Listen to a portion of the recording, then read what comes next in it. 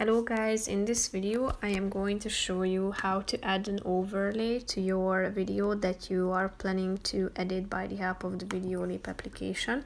But first I just want to mention, don't forget to subscribe to my channel, because at 10,000 subscribers I am going to show you my whole YouTube revenue statistics and growth strategy, how to make money online. So let's jump into it. First of all, open the application on your phone.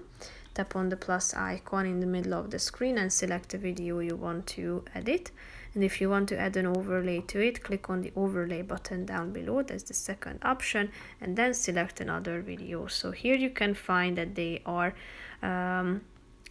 here simultaneously. So if you want to crop any of these, you can do so.